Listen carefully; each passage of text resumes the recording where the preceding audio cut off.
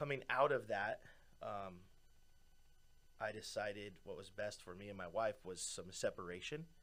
And I still, obviously the people I'm close to, I still talk to, but we decided to pick up and move to Texas. We sold all of our houses. We had duplexes in Hemet, in San Jacinto. We had our big house on the hill. We had a rental house in Temecula, and sold everything. And bought a house. Good time to sell. Well, yeah, don't get me wrong on that. It's a good time to sell. And bought a house in the middle of December of last year. In Texas? Yeah, bought a house in Texas and now out there. So I'm going between, I mean, I don't know. I just said so much. Yeah. Well, so it sounds like you've gone through a lot over this past 2 years, and there's going to be a lot of gold nuggets in that, but sometimes it takes time for those things to grow, if you will. Yeah. And but what I've always appreciated about you, and maybe it's your name or whatever, but you are a stone of enthusiasm. Like, right. You have a certain spirit and enthusiasm about you. And it's going to be really cool. I mean, the fact that you've gone through all this at 31, I hope you write a book or something someday, because, man, you got a lot of stories to tell, dude. I'm not going to lie. So I'm like 280 pages into I don't know if you call it, my wife calls it an extremely long paragraph. That's fine. That's where you start, man. So you are writing. Yes. Fantastic. Yeah. So, oh my gosh, what's her name? Old Republic. Not Nikki.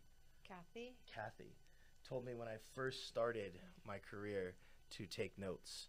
I didn't realize what that meant until I made like $1 million in real estate. And I'm like, I did that by my 4th year. So I was like, that's okay. Now I know what she means, because this is not average at all. So I've took notes in all my Mike Ferry books, like stuff that I learned from Mike Ferry, but also stuff I was applying in my career when I met Susan. She's all over the book like crazy, but I guess what we call like a memoir or something about me. But I want to turn that over to a writer and make like I don't know if it's a made up story or I don't know, something, a novel, I guess.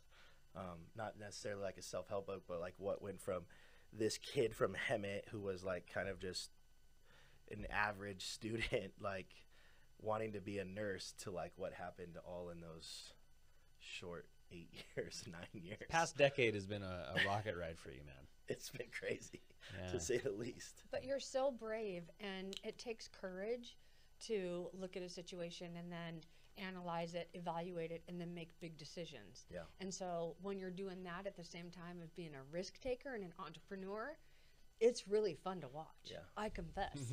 Because it's like, what's he going to do next, Grab the popcorn. Here we go. Right, that's right.